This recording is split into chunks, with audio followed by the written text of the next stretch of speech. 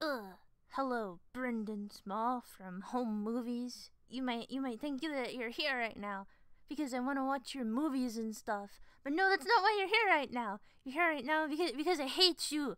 Because you're always whining. You're always whining and making everybody else's problems, your problems. No, you're making your problems everybody else's problems, and I don't appreciate that. Little Brendan Small from Home Movies, and I'm not here to watch your home movies at all, and I'm not here to listen to you bellyache and stuff, and complain to your little buddies and to your mom and to Coach McGurk. Oh no, I'm here to put needles in ya. Right in the eye. Ouch, ouch. I bet that really hurts. Brendan Small from Home Movies. I'm gonna put the pin in you right here.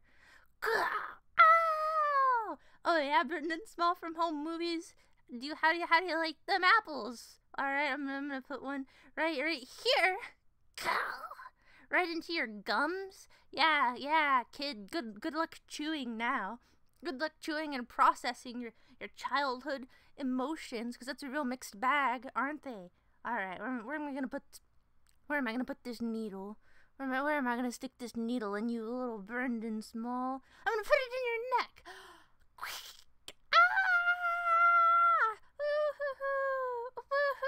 That's probably what Brendan Small would be saying right now.